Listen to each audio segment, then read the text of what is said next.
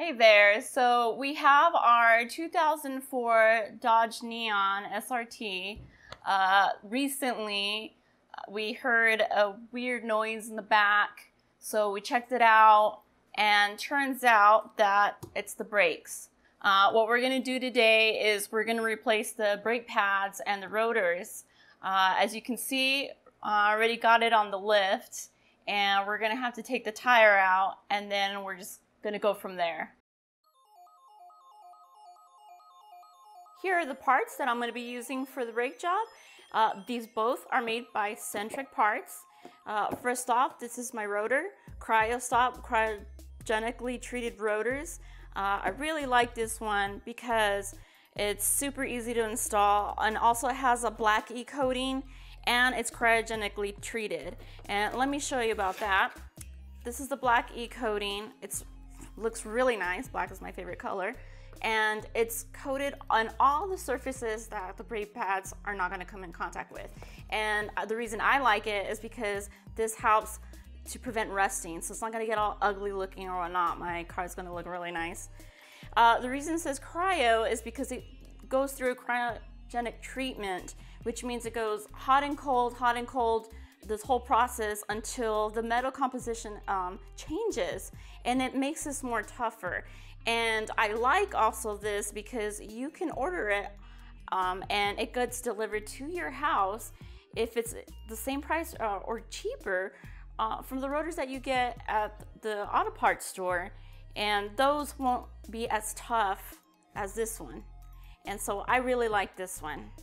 And now for the brake pads, these are also Centric Parts, Posty Quiet, and it's premium, made by a ceramic, and the reason I like this one is because since it's ceramic, it creates little dust and it's very quiet. Now they do also have an option for more aggressive brake pads, but those will have a lot more dust and noise. And also they come with extra hardware so you can replace your old ones. So now that you've seen this, let's head off and install them.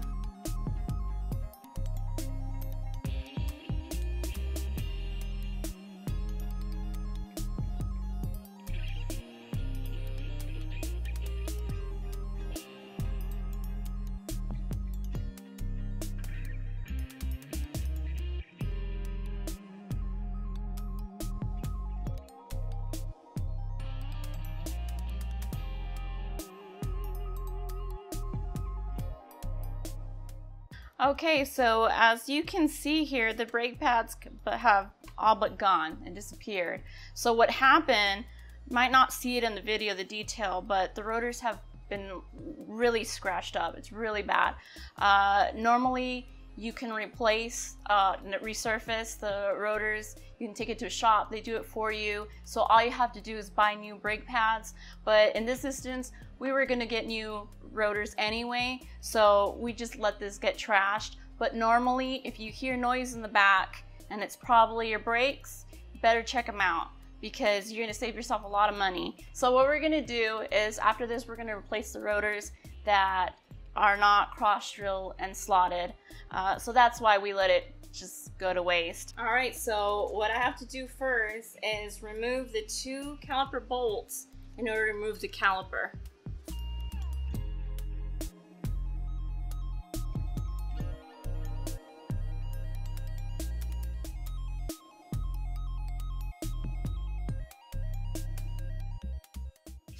Okay, so we're gonna remove the caliper. Okay, now you don't wanna just let it go because this is where the brake fluid comes through, and if you just let this go, you're just gonna mess this whole thing up. So you don't ever wanna do that. So what we do is we put a hook and you hook it up to the suspension as high as you can.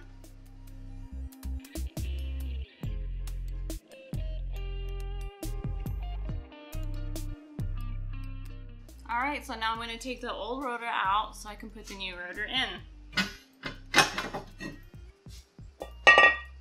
Okay, so what we're going to do now is clean the hub. We want it as flat as possible so that the rotor can lay flat If it doesn't, if you don't clean it right, there's a possibility that it does not lay flat when we put in the rotor, and that can cause noise once you put the new one in. Also, it's very important that when you're cleaning all of this, that you don't breathe in the dust, because it has asbestos. That's really bad for your lungs. And you know, you don't ever really want to breathe anything bad that comes out of the car. So I just hold my breath, but if you want to take precautions, you can wear a face mask. You know, better safe than sorry. But anyways, after we clean all this off, you also want to clean the lug nuts in case any debris gets in here. So we're going to be doing that right now.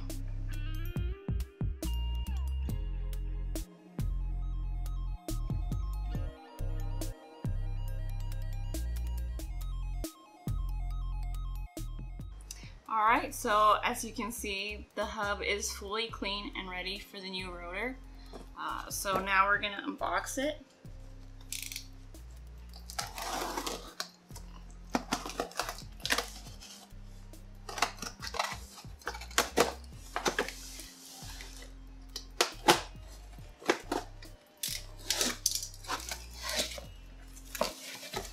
Alright, so this is the new rotor. Very clean, very nice. One thing to notice is that when you get your new rotor, it's covered in oil. The reason being is this is iron, so when they ship it to you, it could rust. So they cover it in oil. So before I put in my new rotor, I always clean it, and I personally clean it with brake cleaner and some paper towels. But I never do it by my car because I don't want the brake cleaner to eat away my paint. So we're going to be doing this right now, and then we'll show you the next step. Alright, so our rotor is now clean. So now that I have access to this area, what I want to do is clean the surfaces so that the brake pads can move freely, because if I don't clean it, then there's a chance that there might be some noise when I put them in. So that's what I'm going to do right now.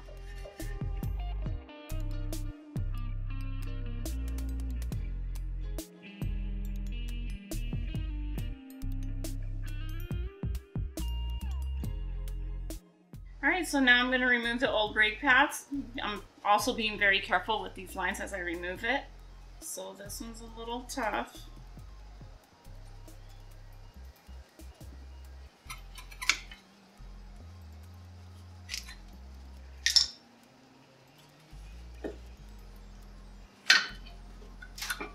There we go.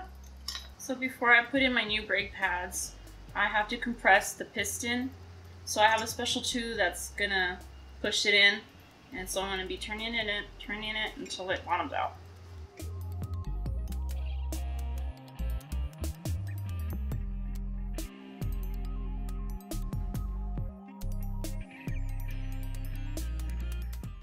Alright, so now we're gonna put the new brake pads in. So this one goes on the bottom.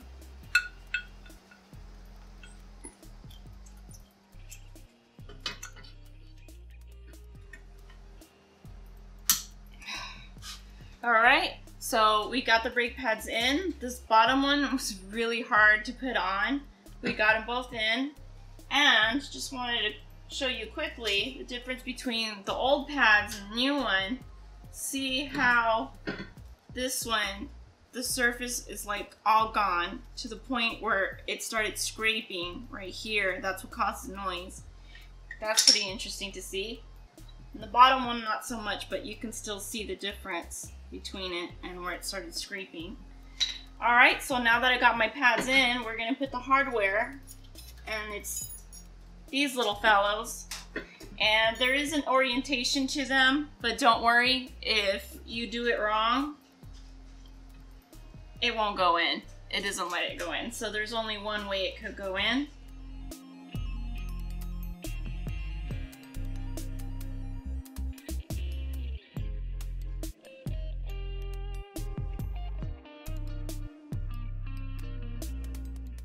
Alright, now that we put the hardware in, I'm going to put some caliper grease on only the hardware. I'm very careful to not put it anywhere else, and the reason that I put it on these 4 sides of the hardware is so that the brake pads can move freely. Basically, I'm putting the lube anywhere that it's gonna slide. So I'm gonna put it right here.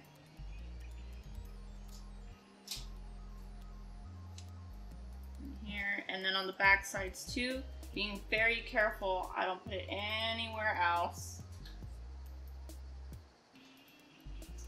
And so it's nice and greasy. And I'm gonna put some on the bottom here too. Alright, so now it's ready to go in. So I was having some issues getting the caliper in. Turns out this hardware is in the way. See? Every time I try to put it in, it gets stuck. So these top ones I don't need as much as I need the bottom ones. So I'm actually gonna take these out. And boom.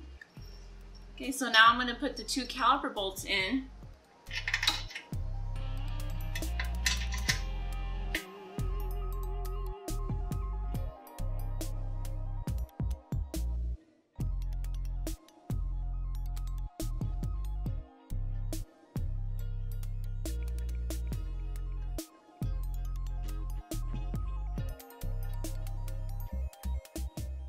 Alright, so now I'm going to torque it to spec.